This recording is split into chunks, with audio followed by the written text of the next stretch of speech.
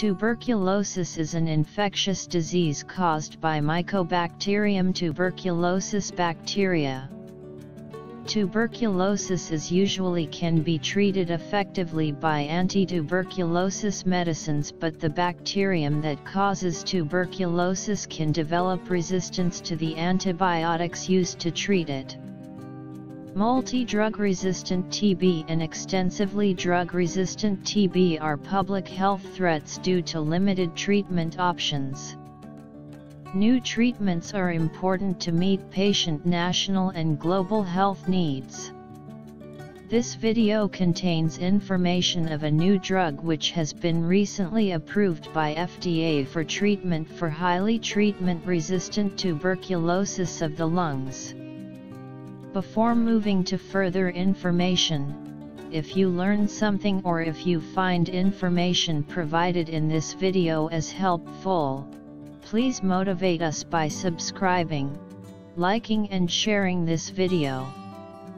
More than 1.7 billion people, about 25% of the world population, are estimated to be infected with tuberculosis. Tuberculosis remains one of the leading causes of morbidity and mortality worldwide, and resistance to commonly used anti-tuberculous drugs is increasing. The term drug-resistant TB refers to cases of TB caused by an isolate of Mycobacterium tuberculosis that is resistant to one of the first-line anti-TB drugs: isoniazid, rifampin, pyrazinamide, ethambutol, or streptomycin. Multidrug-resistant TB, MDR-TB, is TB that does not respond to at least isoniazid and rifampicin, the two most powerful anti-TB drugs. Extensively drug-resistant TB, XDR-TB, is a form of multi-drug-resistant TB with additional resistance to more anti-TB drugs that therefore responds to even fewer available medicines. It has been reported in 117 countries worldwide. The overall prognosis for adults with XDR-TB is poor with high mortality. According to the World Health Organization, in 2016, there were an estimated 490,000 new cases of multi-drug-resistant TB worldwide. It is estimated that about 6.2% of these cases were XDR-TB. Multi-drug-resistant TB and extensively drug-resistant TB are difficult to treat due to resistance to available therapies. The U.S. Food and Drug Administration on August 14, 2019, approved Pretomanid, in combination with bedaquiline and linezolid for treating a limited and specific population of adult patients, with extensively drug-resistant, treatment-intolerant, or non-responsive multi-drug-resistant pulmonary TB. Pretomanid is an antibacterial drug of the nitroimidazole class.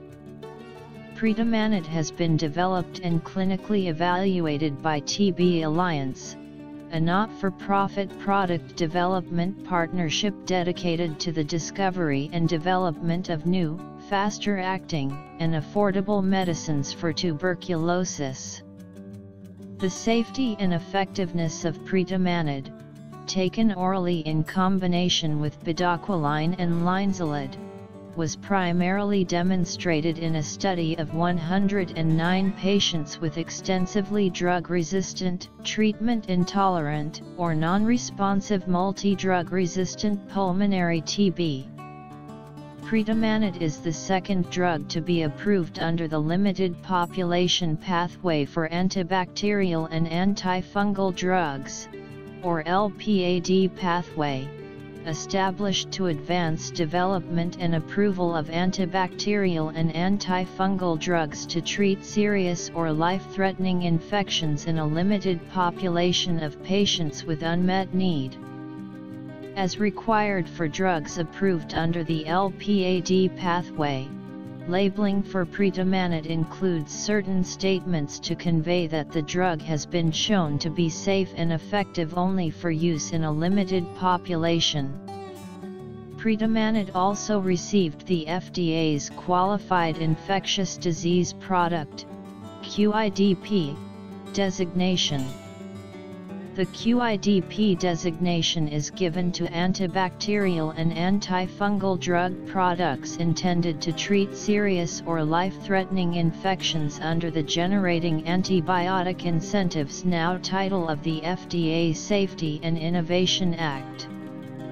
The FDA granted Pretomanid tablets priority review, under which the FDA's goal is to take action on an application within an expedited time frame.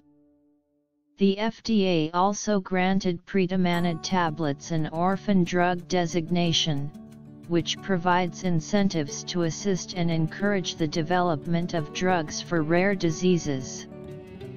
The most common adverse reactions observed in patients treated with Pretomanid in combination with bedaquiline and linezolid included damage to the nerves or peripheral neuropathy, acne, anemia, nausea, vomiting, indigestion, diarrhea, headache, increased liver enzymes, rash, increased pancreatic enzymes, visual impairment, and low blood sugar.